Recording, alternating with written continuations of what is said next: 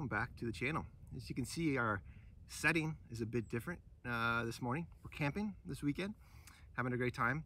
My channel mascot is not the happiest camper this morning. She decided to tussle with a skunk last night, and the skunk kind of won. So we've got a stinky channel mascot this morning, but just gave her the skunk shampoo, so hopefully she'll be feeling better soon. So this is going to be, this was going to be a breakfast, but now this is going to be more of a brunch because I had to run to town. Skunk shampoo, already went over that. So anyway, what are we going to do today? We are going to make some Dutch oven sausage gravy and then put some biscuits on there, let those bake in the Dutch oven, and it is going to be so yummy. So when I bring you guys back, I'm going to start getting those coals ready. I'll show you how we get this dish going.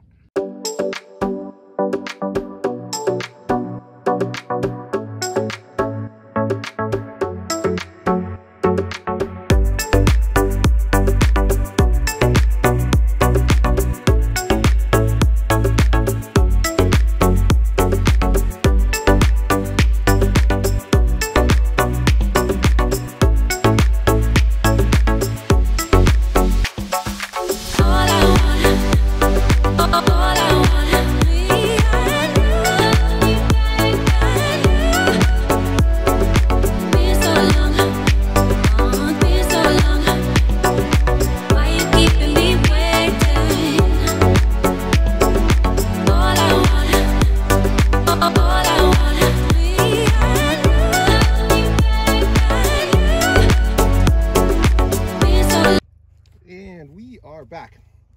As you can see here, I've got my coals. I like cooking, getting my coals started with a chimney versus lighter fluid. I don't like the taste of lighter fluid, and so that's what I'm doing there. I'm going to start with this. I need about 20 coals on the bottom to get started.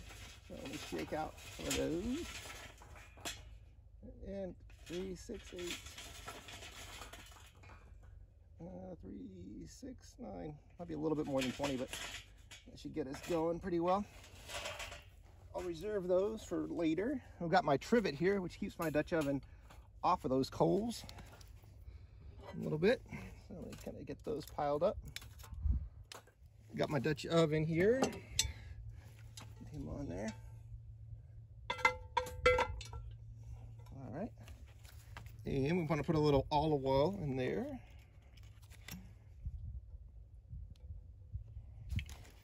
And we will get our sausage. There you go. Going. And this is going to cook for about 10, 15 minutes on there. I also like some shallots with my gravy. Not everybody likes onions in their gravy, but I do. So that's what we're going to put in there. We're just going to break that sausage up on there. Get that cooking. And it's fun working with a Dutch oven. It's a totally different way of cooking, but the products generally always turn out really well. And so if you haven't tried it, I highly recommend it. And like I said, we'll get that started. All right, and get that lid back on there like that. Put the rest of our coals on top there. And we will come back and check that in about 10-15 minutes. Okay, and we are back. As you can see here, our sausage is cooking nice. Put that over there. One thing to note is you always want to have some more coals going as these are cooking. Coals last about an hour or so. So because we know this is going to be more than an hour cook ultimately, we want to have some spare coals going over there. So next step. Here, move this around. This looks really good. Nice and brown. We're going to add a bit of butter to that. Get that mixed in there. Like that. And basically make our base for the gravy, which is our flour. So when I do this, I actually like to use Biscuit or like a pancake mix. It works really good. a little bit better than flour, I find. So we want to put about that much in there. So move that around. Make sure everything's coated. Whenever you make a gravy, you got to make sure that you cook out that flour taste, right? So we want to just let that cook for just a bit.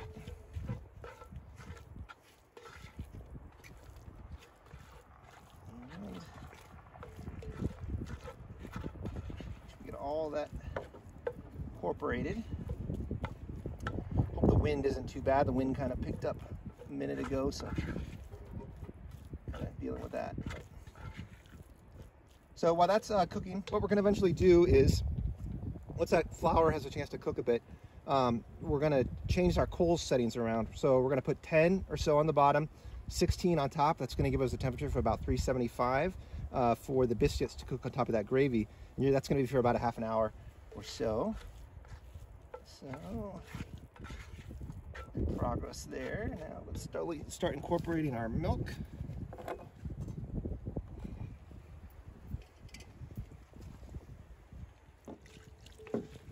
Slowly start stirring that in there.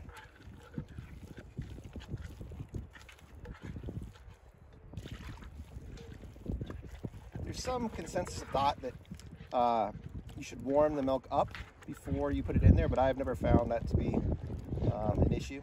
So cold milk works just fine. You want to just kind of keep stirring though, make sure everything's incorporating. And as you can see, the gravy is starting to thicken up. Now some people like their gravy thicker or thinner than others. It's totally your preference, whatever you decide is good for you. I don't mind to keep going thin and out there a little bit.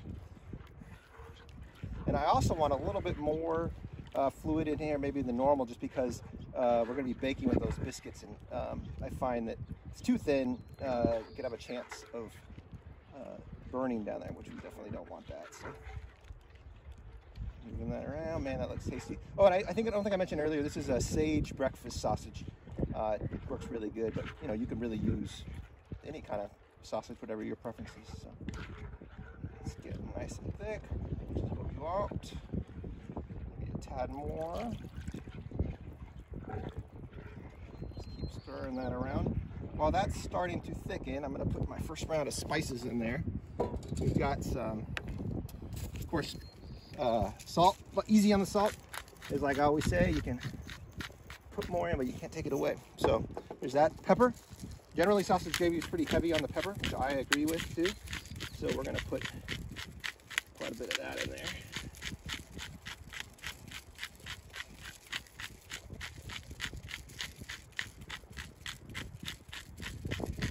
And how much to put in there? Well, like I mentioned earlier, about that much. All right, that's good. What I also like to put in my gravy is kind of a funny thing. It's one of these Herbox granulated chicken powders, and I find that it adds a really nice flavor to that gravy. So I'm going to put one of those in there, and that'll all mix in.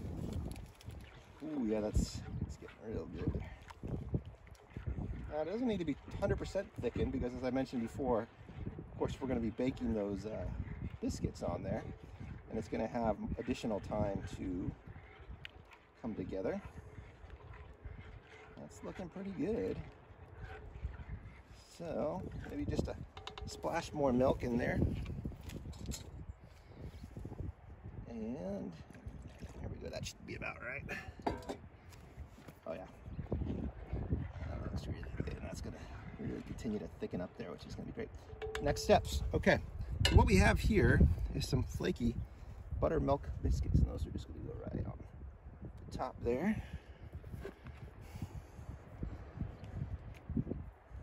Alright, kind of like that. Those are gonna get all golden brown and delicious. Any of my co-pilots are looking forward to biscuits this morning? Yep. All right. So my daughter will probably end up just eating the top of the biscuits because she likes biscuits, not too big on gravy. Elliot, what do you think? Are you going to eat the gravy too, or just biscuits? A little bit of the gravy. Okay. All right. Sounds good. We'll see. Okay, guys, like I mentioned before, I'm going to adjust those coals on the bottom, 10 on the bottom, 16 on top. Get these going. I probably have to use some of my new coals. When I bring you guys back, I will show you the finished product. All right, guys. So you can see what we ended up there. Wow, that looks good. You can see the gravy's bubbling, those biscuits are golden brown. I think that the picture says 1,000 words in this case. I think that the taste is going to be that much better. But like I always say, it's up to that big bite to see what we ended up with. Be back in a bit. And we are back. So, I'm so excited for this. I was very hungry. I haven't eaten anything today, so this is gonna be so good. As you can see there, we've got the biscuits and the gravy. Also like Tabasco, fan of Tabasco, so like it hot. So that's in there too. Let's go for it. That big bite there.